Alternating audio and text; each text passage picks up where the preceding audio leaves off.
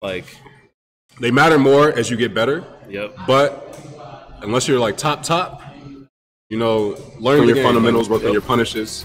Understand how to punish things. I see people switching to different characters when they haven't even gotten to the peak exactly. of the character. Like, they're not even close to the peak of the character. Kind of like what you did with Vega. Like, you're really pushing Vega to its limits. I want to make sure that like I am at the end. I'm like, this is it. Like, there's no more I can do. I can't improve my anti-air. This is like I'm playing optimally, and this you're basically nickeling diming him. Exactly. See what else you can people haven't even gotten there yet. People are like in their 20s. And they're ready to jump ship. And they're jumping ship. They're ready to jump ship. It's actually quite sad. Yeah. All right, so we got Mattikus.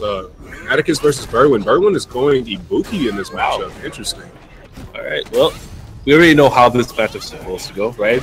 Ibuki does a few things. Balrog hits her once she dies, but Ibuki also has like the explosive comeback factor. She does. I love watching Ibuki play though. Yeah. Sheehan's performance at final round was phenomenal. Unexpected.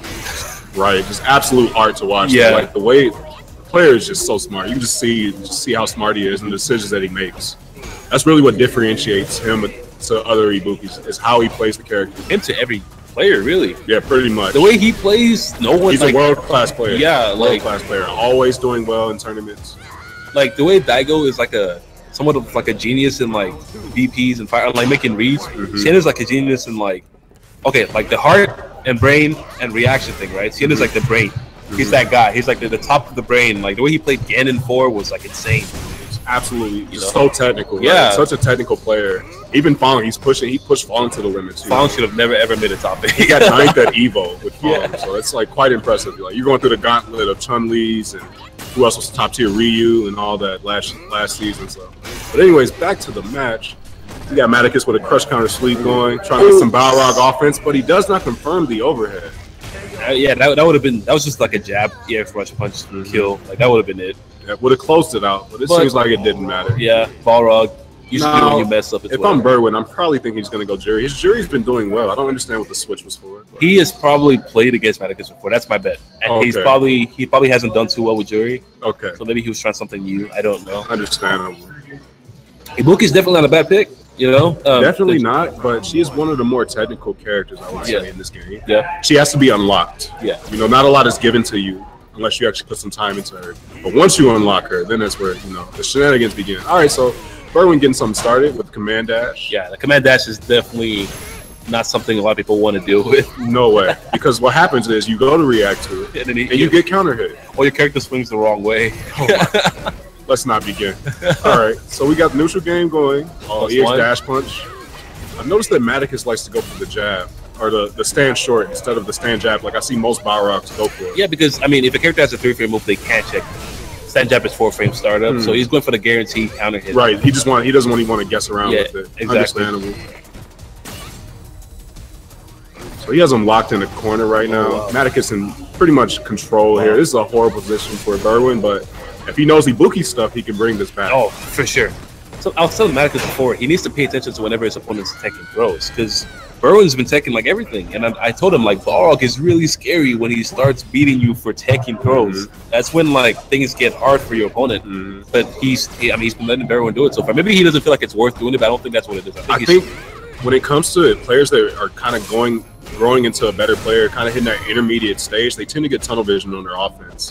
The biggest thing you can do is keep a clear head and understand every situation that's actually happening on the screen. You know, in this game where sequences are so strong, it programs you almost to just run your offense, and not really think too much. But if you look at top players, that's what differentiates them. Yeah. Every situation is unique. Yep. And if you watch Smug play Balrog, he will beat you with Balrog without even ever getting the B trigger. Yep. And he'll actually output to you as well. All right, so he gets a bomb going. Oh, command dash. Let's go. Okay. Let's see what Berwyn can get going. And the 3-frame jab takes it into target combo. 3-piece combo with the goodness. 3-piece and a biscuit. The biscuit. Ibuki is not going home hungry tonight. She will She will definitely be full of chicken. Extra spicy. It's just funny because it was Balrog on the screen when you said that. Right. This doesn't sound good. You started it. You said it. Oh, no. All right. So what we got up? Alrighty. I think I'm in You're in losers finals, aren't you? Oh, Oh, losers finals is the loser of you and okay. yeah. So loser semis then. Yeah. So I got 2 matches to go. I'll see you in grand finals if you pick Vega. Okay. So what? I'll probably see you. Okay. Either in losers finals or grand finals. I expect to see you in grand finals. Yeah. I don't know, Marvin might cheese me out, man. Hey man. He beat me last time. You just spent like how long played my my Karen? I think you'll be okay. Yeah. It's just her damage output. If I maintain the control. Sin versus Jeff. Oh, Sin, yeah. Sin, very strong lower player coming up here.